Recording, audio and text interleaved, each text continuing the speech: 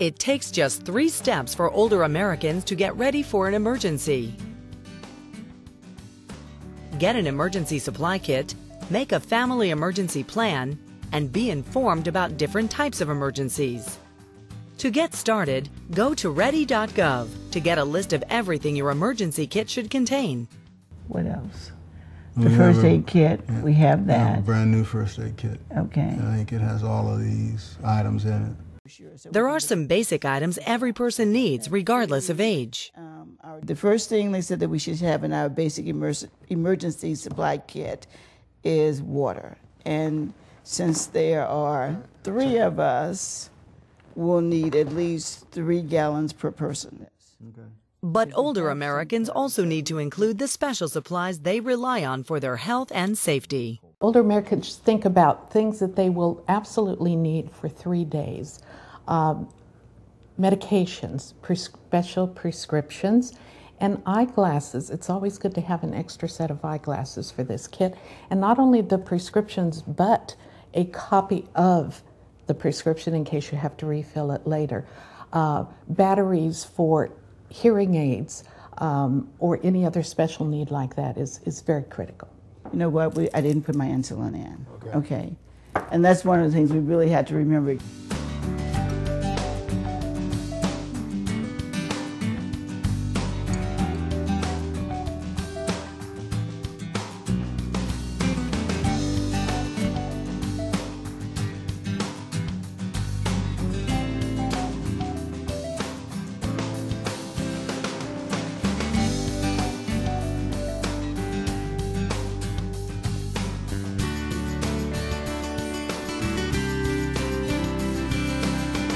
The other thing is that we're going to put this blanket in here, and we can get some more later. Once you've got everything together, put all the items in a container that you can take with you if you need to leave home in an emergency. And I have the new We prescription. need to put it in with the documents in. Remember, medicines can spoil just like our food, so you should check your kits regularly to make sure your prescriptions haven't expired. I really didn't look at the expiration date on it. So, and this is really important. Probably need to make a note on your list of when the prescription, this particular refill expires.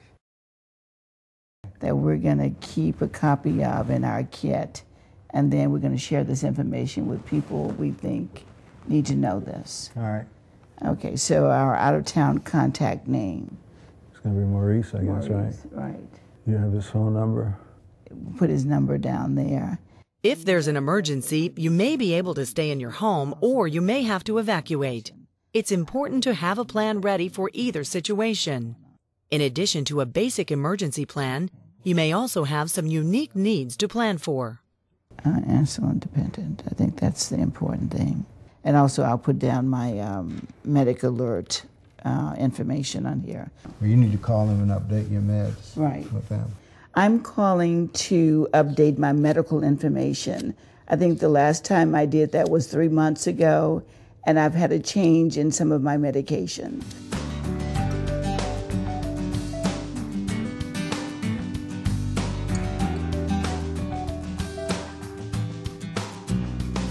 So, you know, one of the things that we didn't talk about was if I couldn't administer my insulin, who would do it, and would they know how to do it? So, Create a personal support network if you'll need special assistance during an emergency.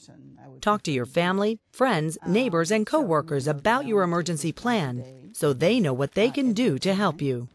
this is the syringe, and these are the units on here, 5, 10, 15, 20, 25. So I take 10 units. Let the people in your personal support network know what medicines you rely on. Also, let them know if you have any physical limitations. And then you have swabbed my abdomen, and then you just stick it in and pull it out very quickly.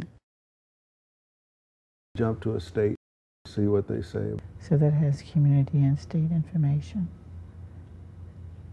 Yeah. Ready.gov and links to local information will help you learn about the types of emergencies that could affect your area.